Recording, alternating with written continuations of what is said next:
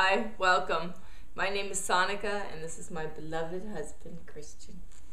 One of the things we have noticed in our work with couples and singles is that there is one belief or one story that creates more misery for you than anything else.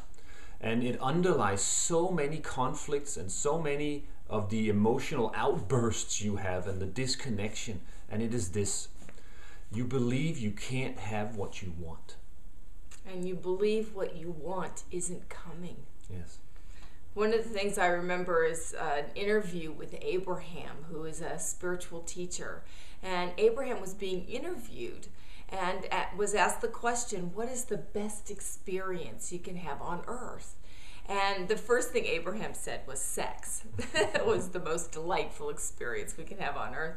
And the second thing they said, it is the belief, the knowing that everything you want is coming.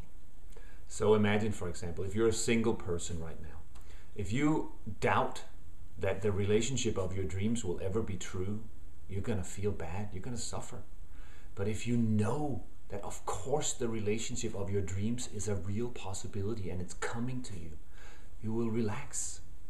If you are in a long-term relationship and it's not going how you want it, you bicker a lot at each other or you feel distant or whatever, if you don't think you can improve it, you're going to suffer also.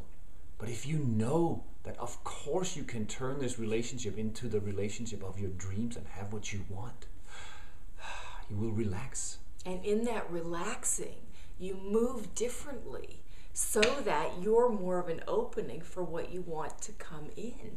Yes. It's amazing how that works.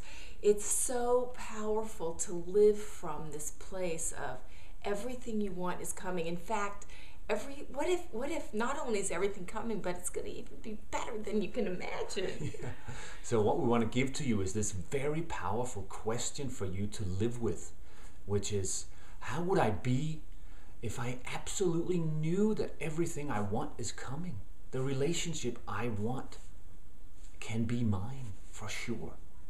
Yes, with every interaction you have with everyone, how would I be with them right now if I knew everything I wanted was right here?